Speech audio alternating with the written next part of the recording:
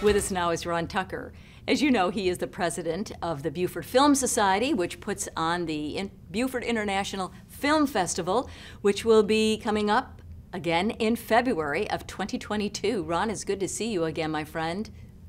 Great to be here. Thanks for having me. Yeah, so let's dive right in. The film industry, both the independent films, the indie films, and the films backed by major studios in Hollywood. The whole industry has been just uprooted because of COVID, right? It has been uprooted, turned upside down, all kinds of ways, and I think the industry has adapted pretty well to the concerns of public health and safety in general, and have pretty much adapted in a positive way to deal with it. The industry is back up and running. It looks like the theaters are starting to open up again. People are starting to get more comfortable with going back to the theater, because you cannot change that in-person at the theater experience. It's just not the same. And with Christmas coming up, a lot of people don't know that Christmas Day is one of the biggest box office days in the industry. Right. And last year, not so much, but this year, I think people are going to see some really positive changes in the protocol experience, because the theater does have a protocol for COVID, right. But at the same time, that experience is pretty much the same. Well, and you all with the Beaufort Film Society and the Film Festival, you have really, you see, in 2020, you had the film festival in person right before COVID really hit. And then last year, or this year in 2021, you also had the film festival, but with limited seating and all of that. So you have survived, and we're looking forward to 2022. So kind of give us the layout of the land. Well, yeah, that's a good point, because in 2020, we were one of the last film festivals in the country, maybe even the world, to have an in-person film festival. We finished the end of February, and by the middle of March, the industry had closed down pretty much, and the world had pretty much closed down. And then a year goes by, and little did we think that a year later we would even be dealing with COVID, but we were.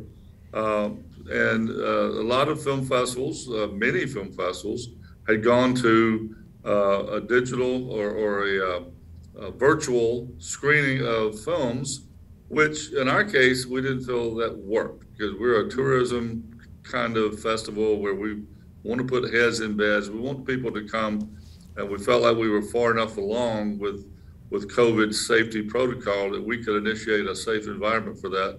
So we did. So we were one of the first in the country to have an in-person festival in 2021.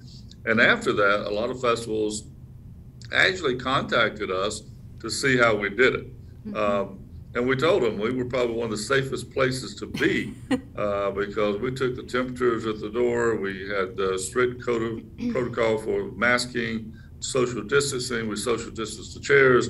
We did a lot of things just to give people that experience that they were longing for. And we still had people from 24 states attend the festival.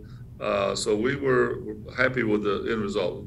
Granted, the total attendance was down, and as we're going for this year, we're almost back to normal. We're probably going to be about 80 to 90% capacity from what we were in 2020. So we're planning full steam ahead to have an in-person festival, and we'll still make it as safe as possible. And what are the dates for the 16th Annual Film Festival? February 22nd to the 27th. That's a Tuesday opening ceremony and a closing ceremony on Sunday. All right, and can we go ahead and buy tickets now, or do we need to wait? Well, we can't buy tickets yet. We will hopefully announce the finalists on December 15th. Okay. And if that goes according to plan, then tickets will be available at that time. Okay. We don't know the schedule yet, so that's why you can't purchase tickets yet. Right. All right, Ron Tucker, happy holidays to you. Good to see you. Thank you for everything you do with the Film Society in Beaufort, and we'll see you again soon. Bye-bye. All right. Thank you for having me. Happy holidays. You too.